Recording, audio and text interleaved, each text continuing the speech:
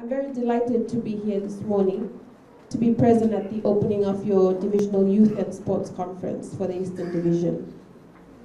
It's always a pleasure to be among youth representatives and those who work with youths as we together walk the talk to mold the leaders of and for our future.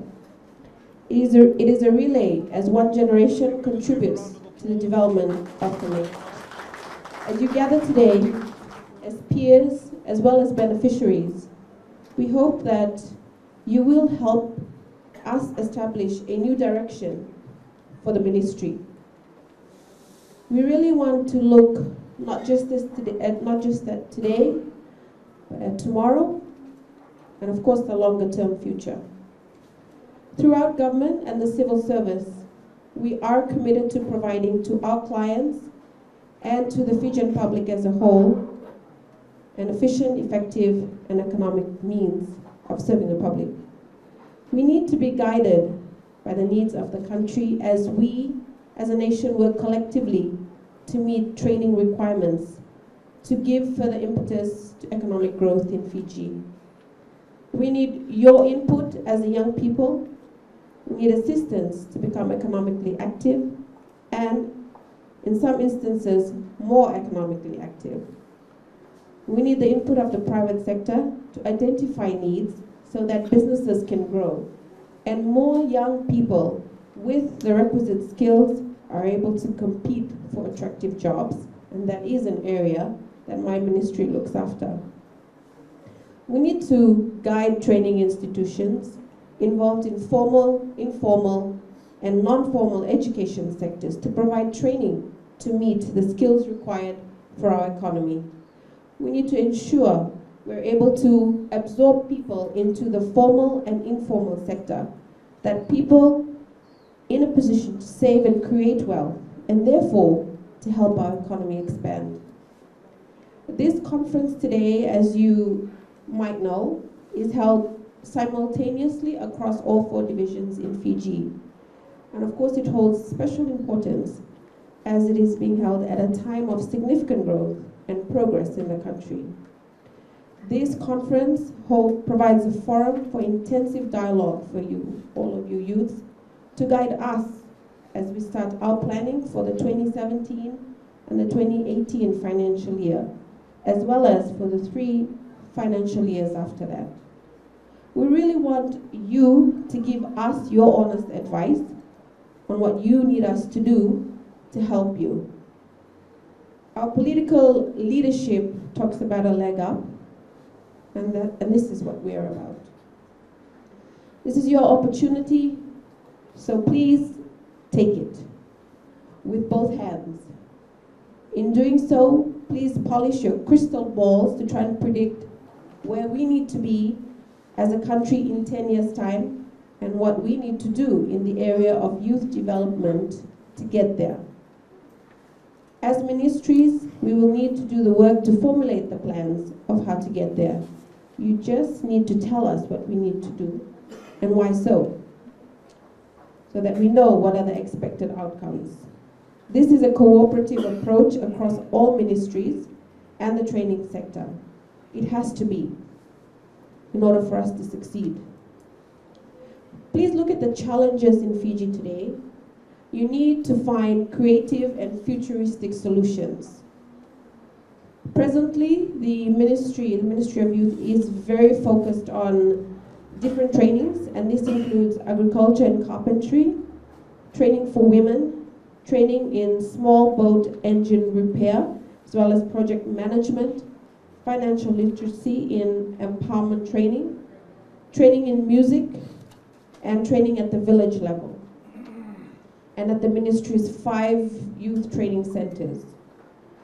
Now, as we remember our mandate to help people between the ages of 15 and 25 who are not in formal education, training, or employment to get into economic activity, maybe what we should be looking at is plumbers and electricians and tilers, general maintenance for hotel industry, introduction to computers, developing websites, improving dairy and other forms of farming.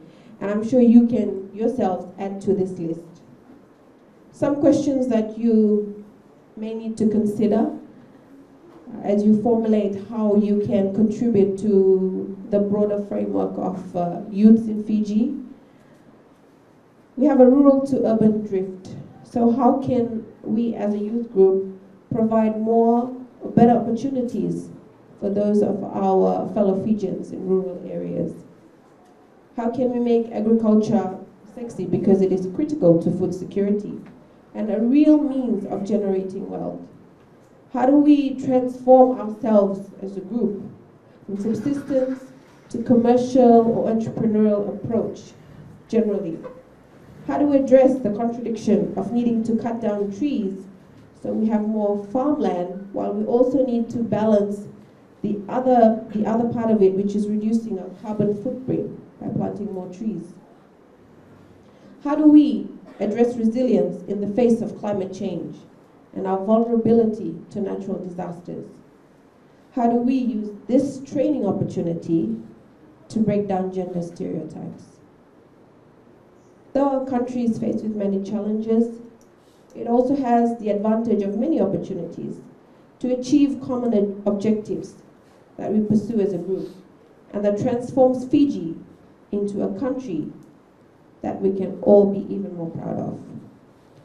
To transform these opportunities into a positive reality requires all of us, younger and older Fijians, to act together to realize the goal of a better life for all. This is why this conference is critically important, and you yourself should know that your role here is even more important because of these challenges and opportunities. Hopefully by the time you conclude your meetings, you will have agreed on the steps we will take together to contribute to nation and economy building, whether by creating positive change or by being resilient and fostering enthusiasm for the greater good. To do this, you will have to provide a safe space for an honest and open assessment of the major elements that characterize our society, encompassing both the positives and the negatives. Therefore, all of us, government institutions, national associations, and stakeholders, we must take the opportunity and the responsibility to contribute to development and nation building with greater inclusion and coordinated action. During the 2015 National Youth and Sports Conference, the views of young Fijians were captured in the Laudola Youth Declaration. This declaration affirmed the commitments made under the 2014 Baka Commitment to Youth Policies and the World Programme of Action 2010 and beyond. It is also built on the 2014 Suva Declaration on Youth. There is a significant contribution that young people can and should make towards national development. We have these declarations in place. Now we need to move to greater coordination to provide services and training required to achieve greater prosperity. However, it is not only youth development that occupies us. We need to reinforce the importance of physical activity and sports in our lives. I say physical activity because this can include gardening, cleaning your house, or traditional dancing. It is not just about competition. According to the requirements published by the Surgeons General around the world, we all should be physically active for at least 45 minutes a day. Put your hands up if you do that. No? One honest person. So active that it is strenuous and raises our heartbeat. In order to promote better health across Fiji, we also need to reassess our diet and reduce our helpings. Eat more fruits and vegetables, less salt and deep fried food, and dare I say it, less kava and alcohol. I know you're probably thinking that it will take the fun out of life as youth, but realistically speaking, life is getting shorter as we're not looking after ourselves properly. As a result, we're not able to fully contribute to our economy and society. So please think very carefully and make this commitment to being physically active and be an agent of change. I'd also like to emphasize another aspect of change that we should no longer accept as normal, poor service that we receive. This is in particular reference to the civil service. As speaking as a permanent secretary, we are committed to improving service levels and service delivery. We want to know when we are failing in these duties so that we can improve. We want to set a new standard for others in Fiji to follow. We want to implement what Mahatma Gandhi said, be the change you want to see and lead by example. Finally, I take this opportunity to also thank UNICEF for their valuable contribution to these divisional conferences. You, our stakeholders, and those who have worked tirelessly to bring this conference together. Please, can we give them a round of applause? I also thank the speakers who will be engaged in thought-provoking sessions throughout this program. As I said earlier, please take this opportunity to help us develop your new agenda. In the words of Nelson Mandela, be the scriptwriters of your destiny and feature yourselves as stars that showed the way towards a brighter future.